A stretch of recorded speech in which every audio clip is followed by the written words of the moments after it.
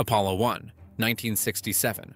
Apollo 1 was supposed to be a routine test. Instead, it ended with 3 astronauts trapped in flames.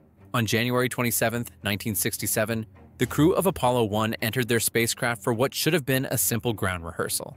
But within minutes, that test turned into one of NASA's darkest tragedies. The mission was meant to be the first crewed flight of the Apollo program, the project that would eventually put humans on the moon.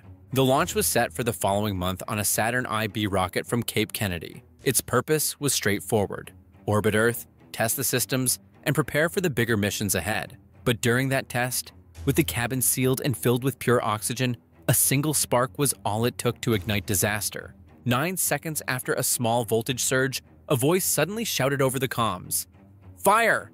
In an instant, flames tore through the Apollo 1 cabin, fueled by pure oxygen and the flammable materials inside.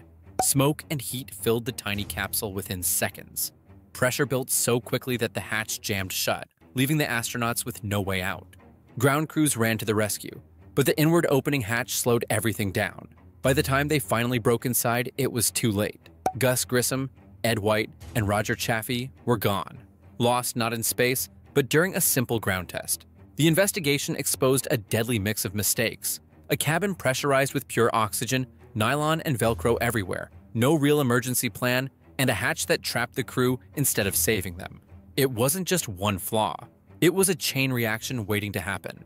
As an aftermath, NASA grounded the Apollo program for nearly 2 years. Engineers tore the capsule apart and rebuilt it with non-flammable materials, safer wiring, a quick-release hatch, and a redesigned atmosphere system. Apollo 1 nearly ended the dream of reaching the moon. But instead, its tragedy forced the changes that made Apollo 7 possible and eventually carried astronauts all the way to the lunar surface. Space Shuttle Challenger, 1986. 73 seconds after liftoff, millions watching on live television saw a dream turn into a fireball. On January 28, 1986, millions of people watched the Space Shuttle Challenger lift off. The mission carried 7 astronauts, a satellite, plans to study Halley's Comet, and Krista McAuliffe, a teacher who had captured the world's attention. It was a launch filled with hope and inspiration, until 73 seconds later, when it turned into tragedy. At first, nothing seemed out of the ordinary. But Florida's morning that day was unusually cold, only 36 degrees Fahrenheit, and that cold would prove fatal. The rubber O-rings in the right solid rocket booster had stiffened in the freezing air and failed to seal the joints.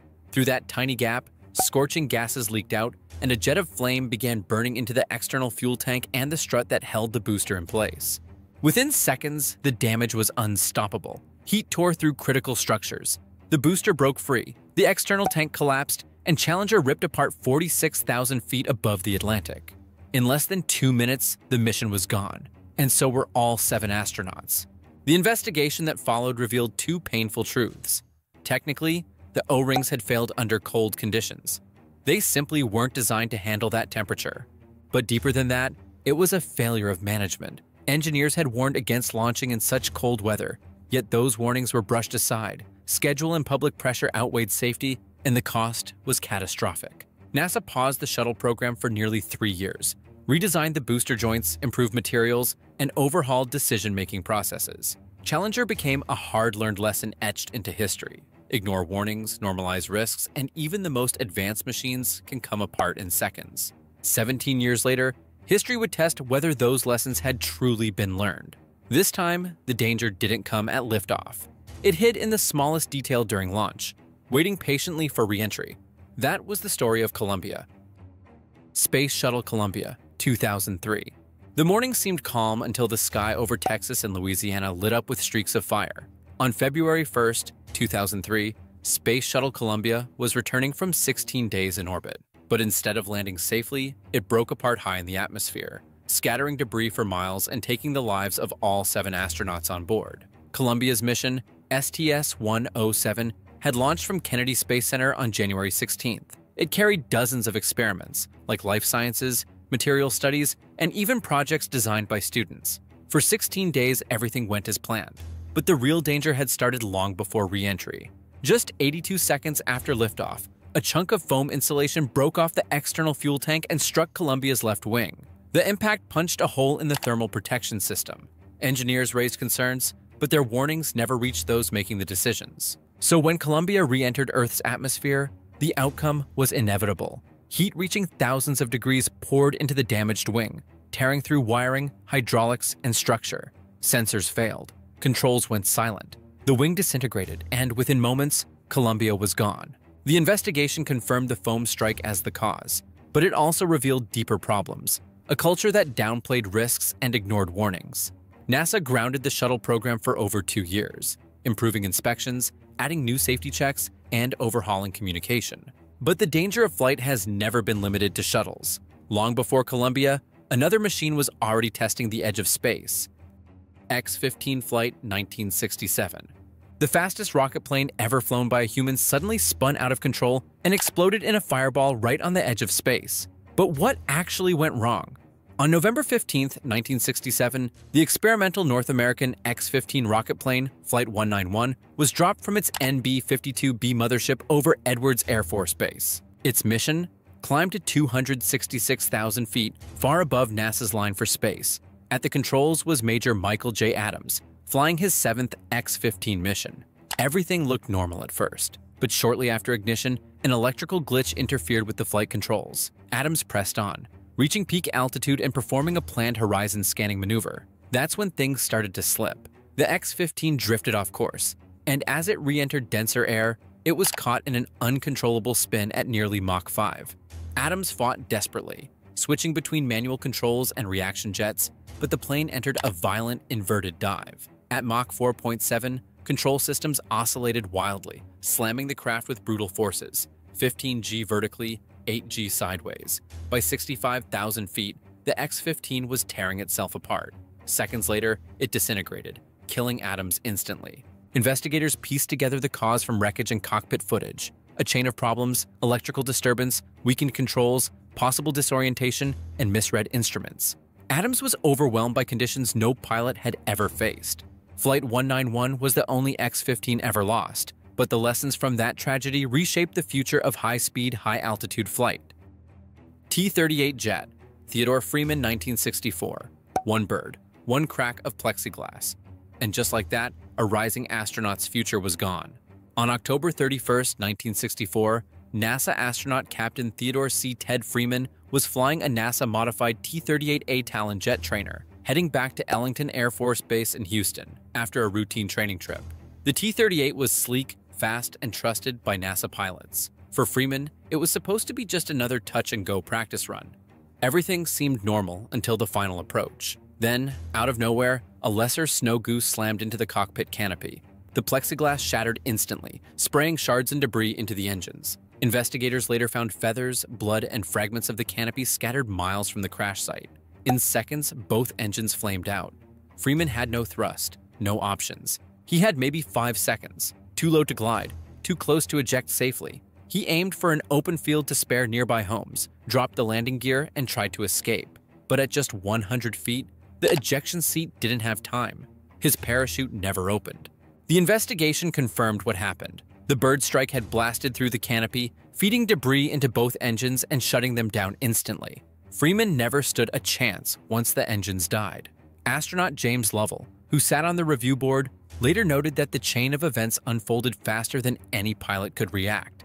Ted Freeman's death was the first fatal accident in NASA's astronaut corps. It showed that even the best pilots, flying the most advanced jets, could still be undone by something as small and unexpected as a bird. But sometimes it isn't nature that strikes, it's judgment. Just 2 years later, another T-38 would fall from the sky. This time, not from a bird in the engines, but from a decision made in the fog. T-38 jet, Elliot C. and Charles Bassett, 1966. On a fog-shrouded morning, 2 astronauts disappeared into the mist. What mistake turned a routine flight into a disaster? On February 28, 1966, NASA command pilot Elliot M.C. Jr. and pilot Charles A. Bassett II, the prime crew for Gemini 9, climbed into a sleek T-38A Talon trainer. They were heading from Ellington Air Force Base to St. Louis for 2 weeks of rendezvous simulator training at McDonnell Aircraft, the same company assembling their spacecraft. The trip was meant to be uneventful, but as they neared Lambert Field, the weather closed in. Rain, fog, and low ceilings reduced visibility, and both T-38s in the group overshot their initial approach. C tried again, choosing a visual circling maneuver. In the poor conditions, he descended too low. He lit the afterburner and banked hard left to line up for the runway. It was too late. The jet's wing clipped the roof of McDonald's Building 101, the very place where their Gemini capsule was being built. The T-38 spun into a courtyard and erupted in flames. C died still strapped to his ejection seat, parachute half deployed. Bassett suffered fatal injuries on impact, his body thrown into the rafters of the factory. A NASA panel, led by astronaut Alan Shepard, sifted through the wreckage and weather reports. They considered maintenance, air traffic control, and training. The verdict was clear: pilot error in low visibility conditions. C had flown too low, and the gamble ended in tragedy. But not every fall from the sky came from human error. Sometimes the danger wasn't in a pilot's judgment. It was buried inside the machine itself, waiting to strike. T-38 jet, Clifton Williams, 1967. In a dive faster than fear, a hidden fault ended the journey of an astronaut once destined for the moon. On October 5, 1967, Major Clifton C. Williams, a Marine Corps pilot and NASA astronaut, climbed into his T-38A jet trainer for a quick flight from Cape Canaveral to Mobile, Alabama, hoping to visit his sick father. The T-38 was sleek, fast, and built for demanding missions. For Williams, it was just another trip before returning to Apollo training. But at 22,000 feet over northern Florida, everything went wrong. The jet's ailerons jammed, locking the flight controls. The aircraft snapped into a violent roll and pitched nose down into a steep dive. Within seconds, the sharp trainer became uncontrollable. The descent was terrifying. Inverted and nearly at the speed of sound, the jet plunged through pine forest, scorching trees with its exhaust but never striking them. Williams pulled the ejection handle at roughly 1,500 feet. At that speed and altitude, the system simply couldn't work in time. His parachute barely deployed before the aircraft shattered on impact. Williams was killed instantly. Investigators traced the crash to a mechanical failure deep in the flight control system. With the ailerons jammed, no pilot, no matter how skilled, could have wrestled the jet back to safety. The review called for stricter inspections and closer attention to maintenance so future crews wouldn't face the same hidden trap. For NASA, the loss was crushing. Williams had been slated for an Apollo crew assignment, his path pointing straight toward the moon. To honor him, Apollo 12's patch carried a small fourth star, symbolizing his place among them. Training accident, 1967. He was America's first African-American astronaut in training, and then, in an instant, everything was lost. On December 8, 1967, Major Robert H. Lawrence Jr. settled into the backseat of a Lockheed F-104 starfighter at Edwards Air Force Base in California.